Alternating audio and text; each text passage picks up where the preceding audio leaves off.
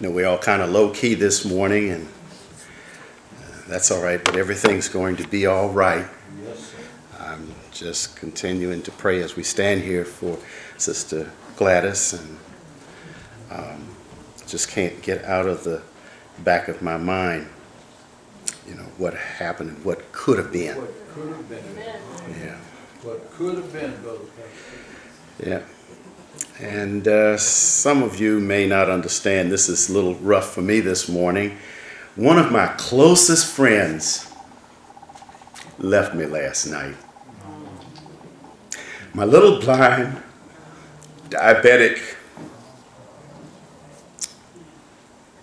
puppy named Queenie. She died right in the spot where she was born.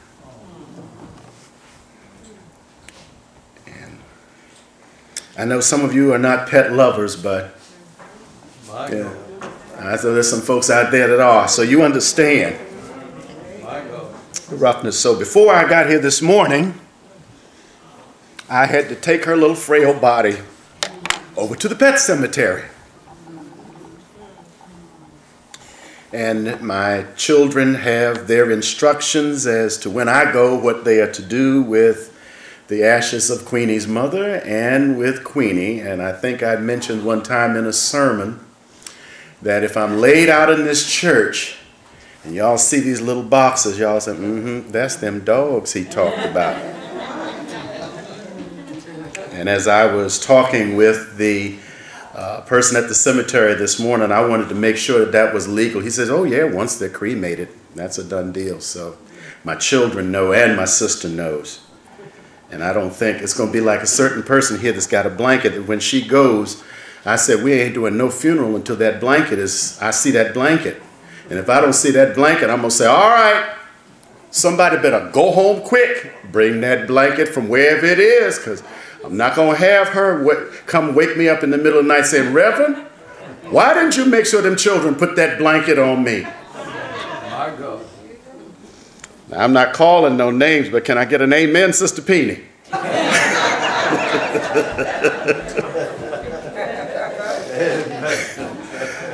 And I've told her, unless I see that blanket, we're not starting no eulogy. My God. But as I think about the topic of the sermon this morning, when your faith is tested, and when I heard all the hollers about Sister Gladys fell out in the street. Well, you know, the first thing when you think street and fall, the first thing came to my mind is, did something strike her? And then I heard that half the church, all your congregation is standing out there. But you know, as I was walking back in, God began to speak to me again over the message that he had given me earlier in the week. Is that there are things that do test our faith each and every day. There are challenges that we face that try our faith, sometimes almost to the limit. How many of you have gotten so close to the place where you wanted to throw in the towel? Yes, sir. But yet at the last moment, My God. sometimes in the 13th hour, God steps in. Not one of us as believers are exempt from having faith-challenging moments. It is a part of our growth in Christ. There are things that will stretch you to the limit. There are things that will cause you to be pulled to almost unbearable moments. But yet, right at that point where you're ready to give up, there always seems to be something that causes a breakthrough. My God. Now, I think I mentioned once before in an analogy that one thing I learned about concrete and metal is that when they're preparing a bridge, the metal in the bridge is always tested first. And the reason is they need to know where the breaking point of that metal is to determine the quality and the weight limit that any specific bridge can stand. Now, I don't know if you notice things like I do. Now, it used to be quite a bit on some of these two-lane highways that we used to travel as the order of the day, and maybe on the interstates you don't notice it as much. But all of those bridges always had a load limit. Yes, sir. It said just how much that bridge could stand at any given moment. Why? Because the metal was tested. Now, the other thing that you'll find out is that cement is also tested. Tested to see how much pressure it can take before it begins to crack and crumble. So like when you're building bridges and buildings, you need to know just how much everything can stand, how much weight can be stacked, floor upon floor upon floor, based on the upright structures and everything put in place. And there are some people that are called engineers, not railroad, but architectural engineers, that can look at those things and determine how strong a structure is.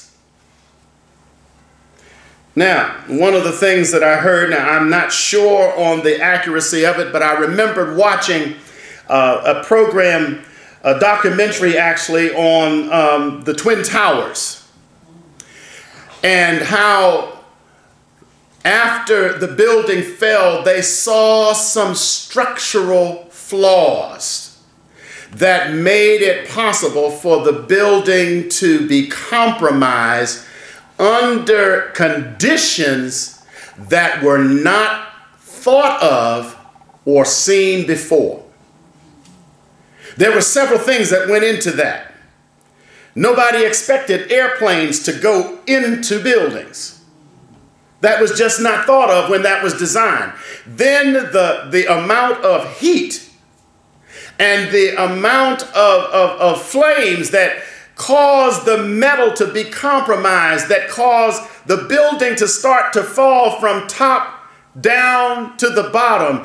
Each successive floor was not capable of maintaining the weight of what was coming down before. Nobody had thought about putting those things into the concept of building those buildings. Now, because of that, when buildings are built, they have an element of terrorism that they include into most buildings that are being built so they can withstand more than what those buildings stood. My God. And that's just a fact of life and a fact of our time.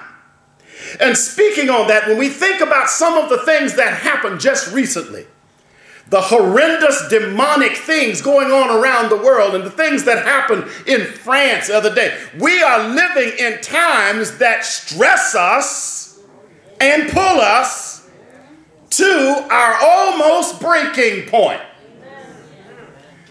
But the good news is, even with all of that, and people say, yeah, we're living in the last days. And I saw where somebody says that Jesus is coming very soon. Well, he's been coming very soon for a long time. And we all should have been getting ourselves ready.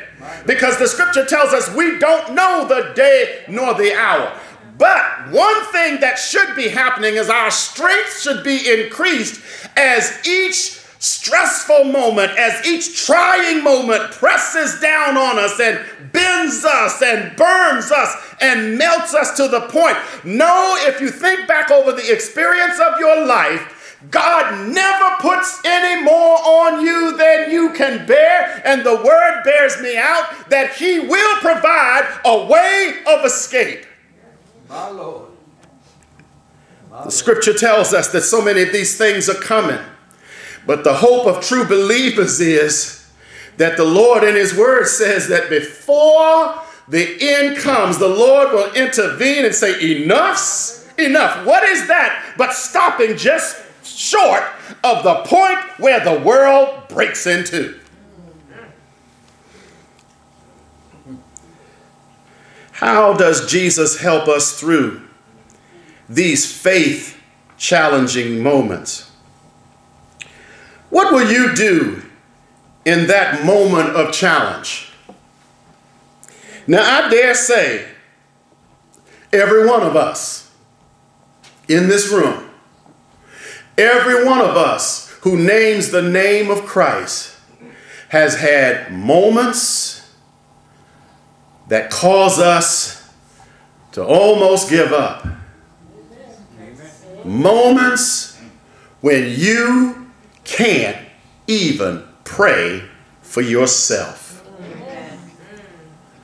Have you ever had moments when you're almost too weak to say even, oh, Jesus? Yes, sir. Those are those moments. Those are those times that I'm talking about. There are things that, like that, though, that cause us to grow. If we are in Christ and we don't focus and dwell on the situation, but look beyond it and take the attitude, I'm going through this because something in this is going to make me stronger in my faith. The word tells us that all things work together for the good of them that love the Lord and are called to his purpose. There's a song that has the words in it, what doesn't kill us makes us stronger. Yes, sir. Yes, sir. And every experience in life gives an opportunity for us to grow. And if we think about it in terms of learning, everything that we experience, there is something to be learned from that experience. Every experience has its teachable moment.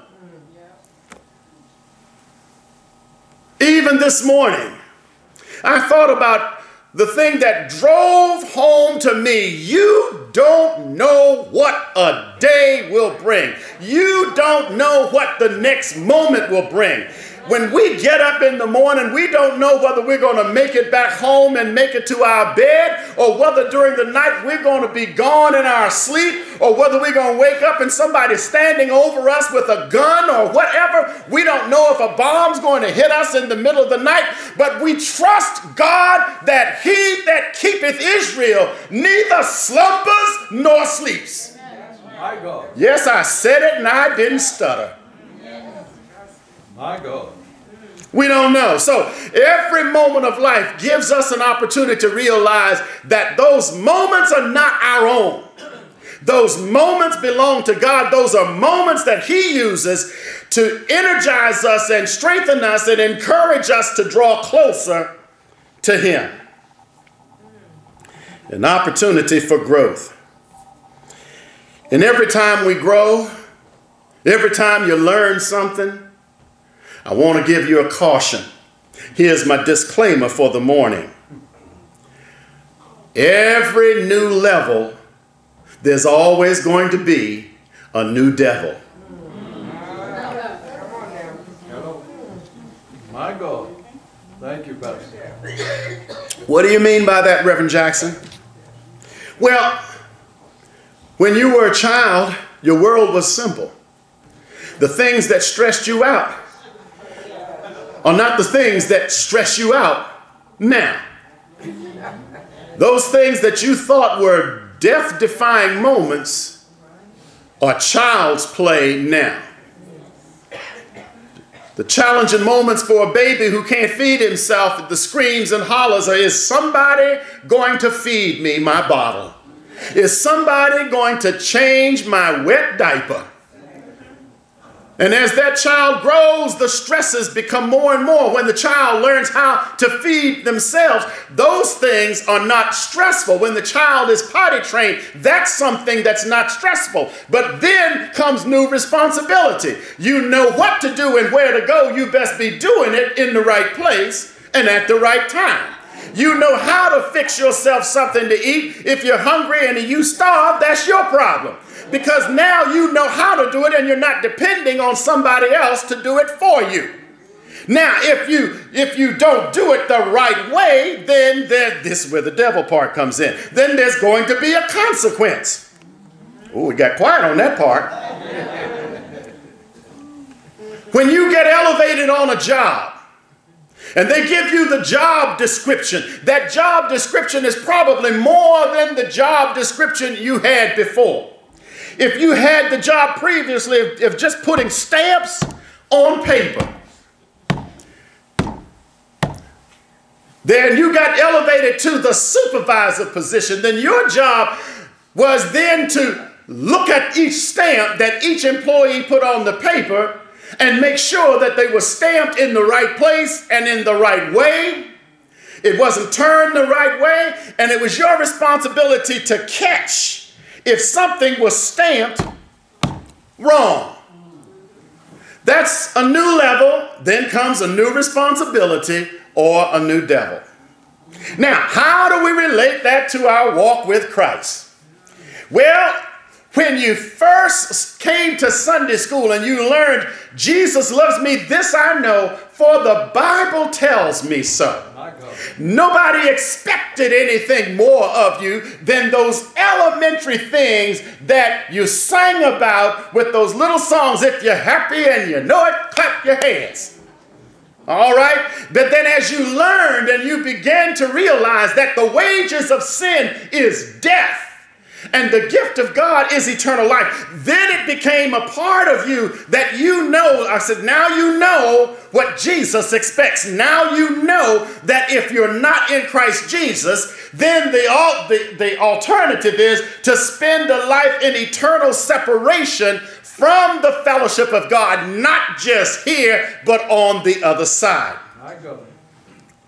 As you begin to learn more about walking by faith and not by sight, then you begin to realize that there are more things that you have to trust God in than the things that you once did singing those little rhymes in Sunday school. And the scripture tells us in Luke chapter 12, verse 48, but he that knew not and did commit such things worthy of stripes shall be beaten with few stripes. When you don't know something, somebody is more forgiving until they tell you how to do it. That's right. Then it goes on and says, for unto whomsoever much is given, of him shall much be required. The more you know, the more you're accountable to what you know. And then it goes on to say, of him shall be much required, and to whom men have committed much, of him they shall ask the more. New level, new challenges, and new devils. Once you know something, you are accountable for what you know. I heard a pastor talking today about how when a church grows, there are new demonic situations that will come against the church. But you have to know and understand the basic tenets of what you need. Oh, this is going to be a quiet one today. But I'm going to say what God has given me. The more you know, the more you are accountable for what you know, and the more when it comes to a relationship with Christ, you are told to keep your focus on the things that Christ has told the church to do and told believers to do.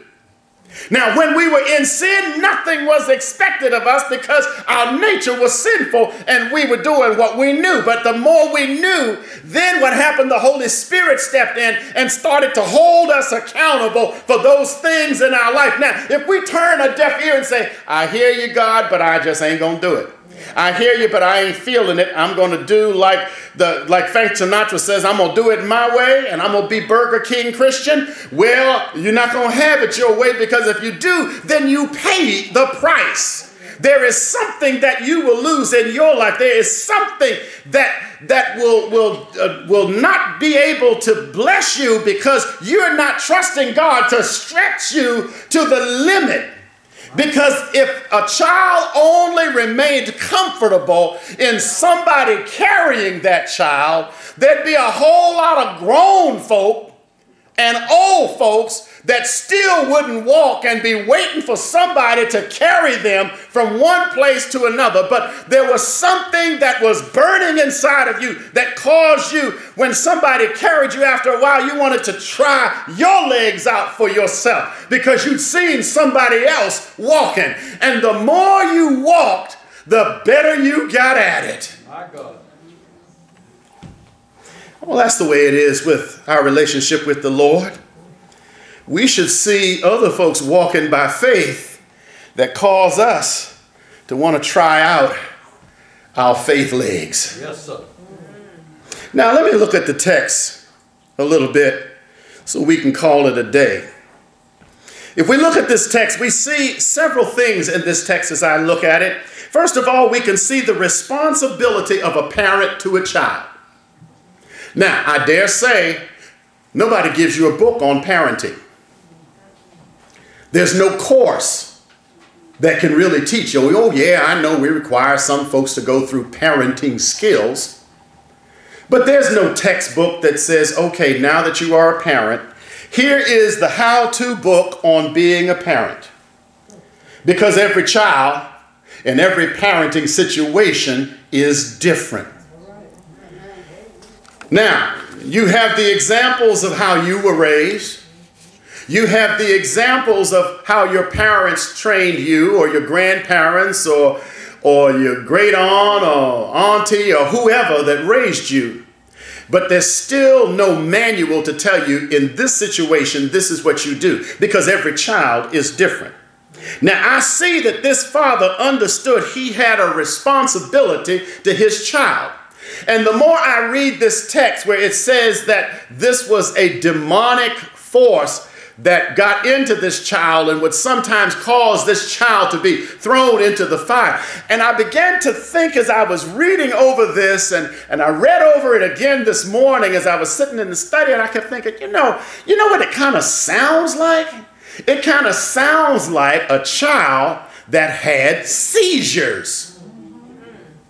Now, if you read that text again, look at some of those characteristics. And if you've ever seen anybody have a seizure, or if you've ever worked in a situation where somebody has a seizure, they lose control and it just kind of throws them, and they sometimes hiss, they rock, they lay out in the floor, eyes roll back in their head until that thing lets them go and they go limp, and then they come out of it just like nothing happened. I said, this could have been a situation where this child was having seizures since the day that child was born. Now, you see this father accepting the responsibility. How do we know that? Because he was able to give the history of how long it had been, and was there in support of his child. He wanted help. He wanted relief from his child, for his child. And so when he brought the child to Jesus' disciples, they had not grown to the place of their walk with him and their learning from him of how to deal with it. And so then he brought the child to Jesus, and he said, I carried this child to your students, or your disciples, if you will, and they couldn't deal with it. And Jesus asked, and this was my clue, that this was probably some kind of seizure or something. He said, well, how long has it been? It's been ever since he's been an infant. I said, aha. Here's a situation, but in the King James Version of English, they call it a demoniac situation. Probably was a seizure. And he told Jesus all that this would happen to this child. And so now Jesus says all things are possible if you believe. Now, first of all, let me point out something. The man had enough belief to bring the child to who? To Jesus. So don't kick the man to the curb because he didn't know where to bring the child. He knew that Jesus could do something. But now the man had been so weary of this situation. It had beat him down and beat him down. I can imagine him hearing the child moan and groan in the middle of the night and getting up and going to hold the child so the child wouldn't roll into the fire, or put something in the child's mouth to keep the child from biting his tongue off, or holding the child's arms to keep him from flailing and hitting maybe siblings in the house. And I can see this parent saying, Lord, how long am I going to have to put up with this? Is there any relief possible? Now, mind you, in those days, there's no kind of medication known to man to take a pill and stop the problem or get the problem under control. But this man was so weary and probably concerned about this child's future. Is this child going to make it to my age? What will happen? So he brought the child to Jesus. Thank God he knew where to bring the child. But sometimes the situations in life can cause your faith to become almost unraveled at the seam. And I believe Jesus recognized that and said, hey, get a grip. That's basically what he was telling them when he said, all things are possible if you don't just believe. Get a grip. You've brought him to me. Now trust me to do what I can. And his response was, I do believe. I can imagine him saying, I brought him to you because I do believe. Now help the weariness of my situation. Help me because I'm at my breaking point. Please do more than just look at him. I know that you can do something. Will you please help my child? Because in helping my child, you will be helping me. Because I'm so weak, I'm so worn, I'm so weary.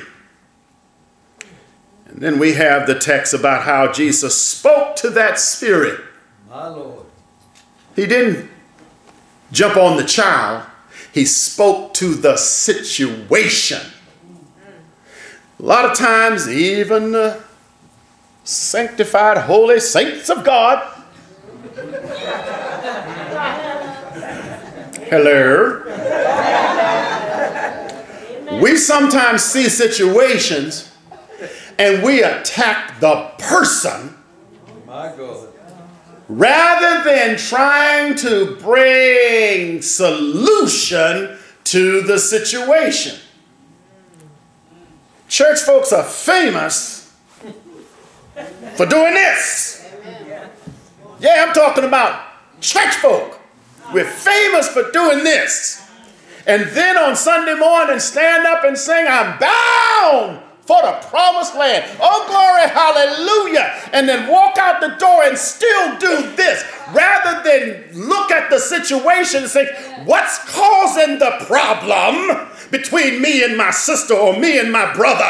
What's causing the problem that's hindering my growth? It's not the person, it's what's underlying in the problem. Amen. So,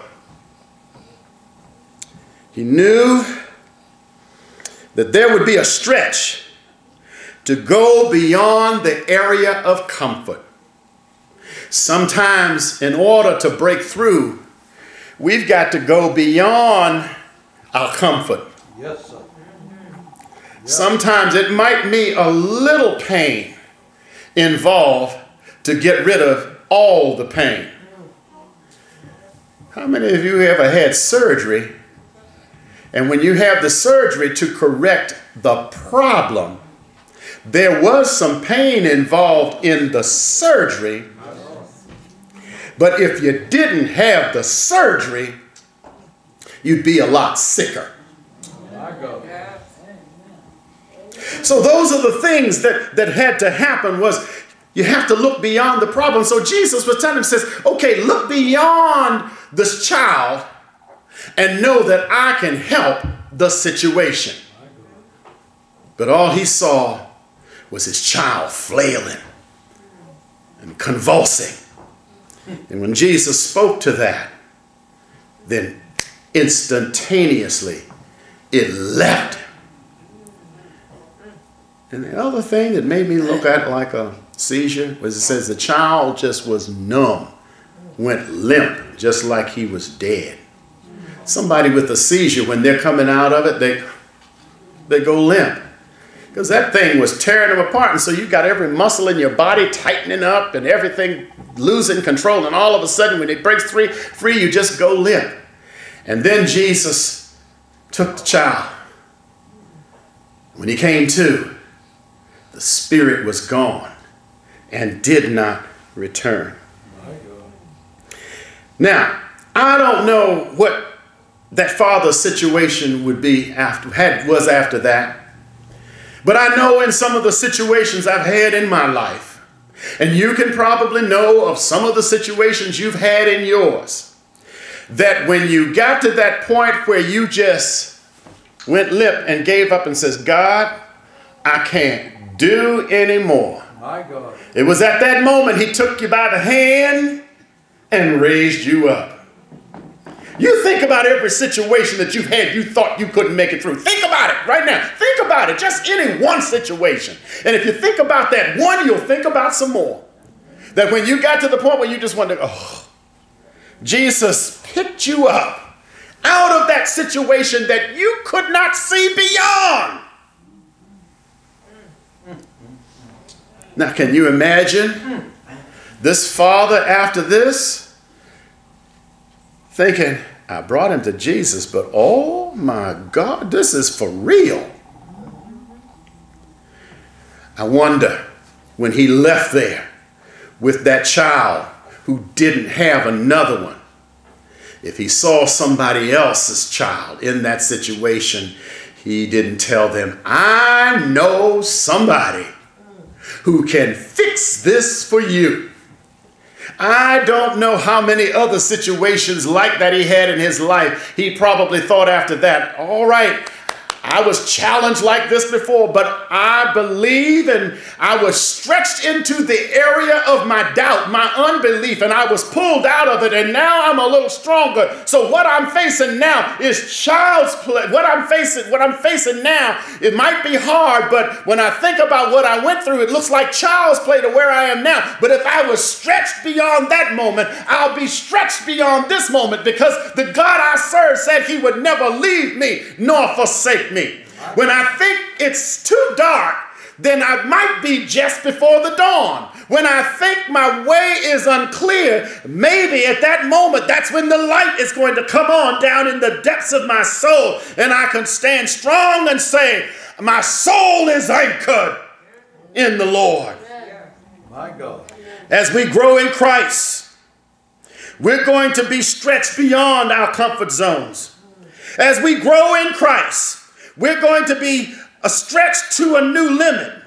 And yes, there might be new situations that the devil will throw at you, but use where God has brought you from as your track record of where God can carry you through. Well, he brought me out of this I thought I wouldn't make. Now I'm facing that. Now he'll bring me out of that, and he'll probably give me another level of knowledge and another level of growth. But you know, there's a song that says each victory will help you some other to win.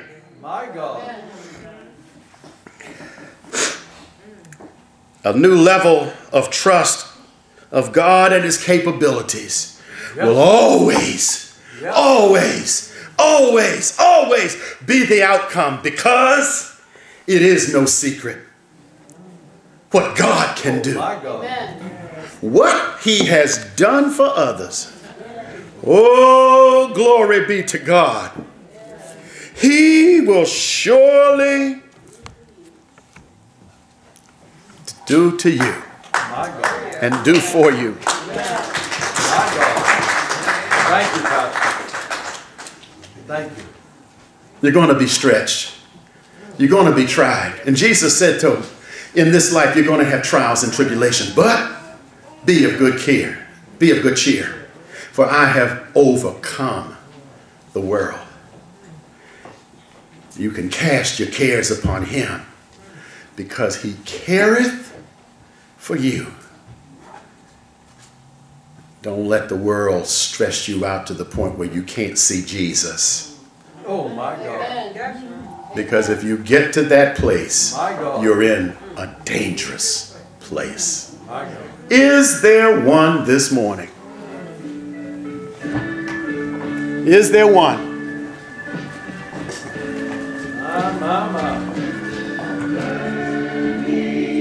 Somebody needs to bring those situations of life. Somebody might have been saying, I would get saved, but I don't know if I'll fall tomorrow.